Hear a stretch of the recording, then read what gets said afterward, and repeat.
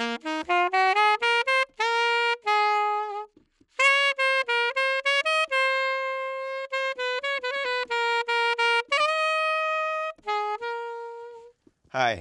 Gary Bartz here.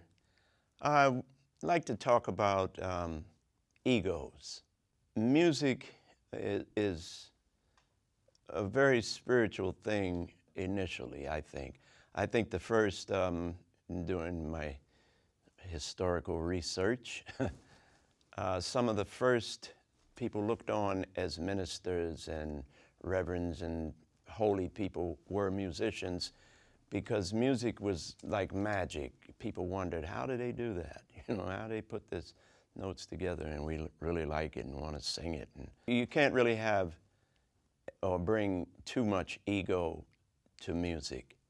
And I see nowadays a lot of younger musicians and even older musicians, it's all about them. You know, the music takes a back seat sometimes for some histrionics that they want to do when it might not be called for at that time.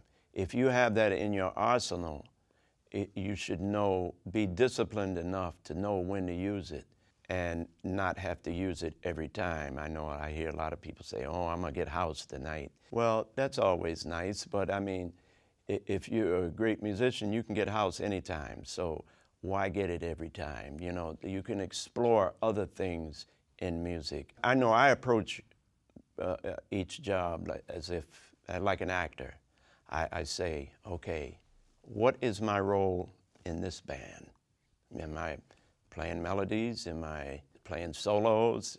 What am I doing? You know, am I the leader? Am I the straw boss? What's going on here? So that's one of the first things that I do.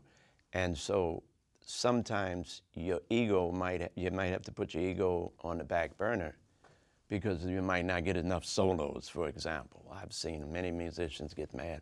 I didn't solo, you know, I didn't get no solos tonight, you know.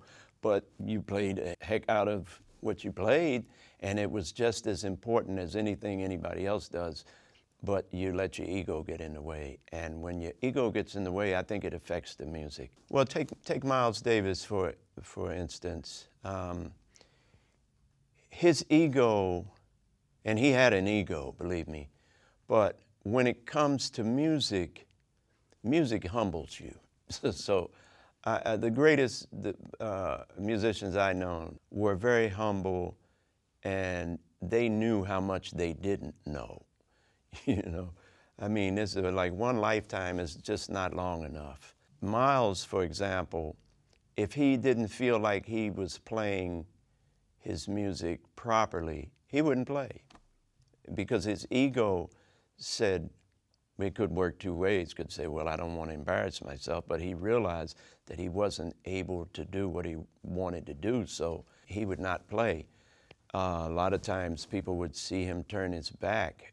He was actually directing the band and looking at guys and making eye motions and facial expressions, you know, telling them, kind of leading the band. So, but he actually liked that myth of him turning his back. You cannot have your ego override the music. The music is what's important, not you, not what you're doing, but the music is the most important. Be careful when you step on stage and think about, are you doing the best that you can for the music, or are you doing the best you can for yourself?